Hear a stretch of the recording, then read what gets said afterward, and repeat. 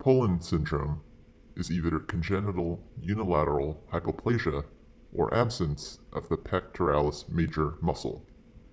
On radiography, there's unilateral hyperlucency, absence of the normal axillary fold on the affected side, as well as rib deformities that range from hypoplasia to aplasia. Corresponding CT shows absence or hypoplasia of the pectoral girdle musculature on the right side. The differential for unilateral hyperlucent hemithorax is broad on radiography.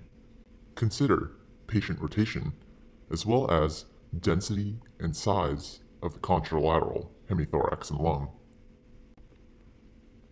On mammography, one may see hypoplasia of the breast or the pectoralis major muscle, particularly on the MLO view. There have been associations with increased incidence of certain cancers, such as lung cancer,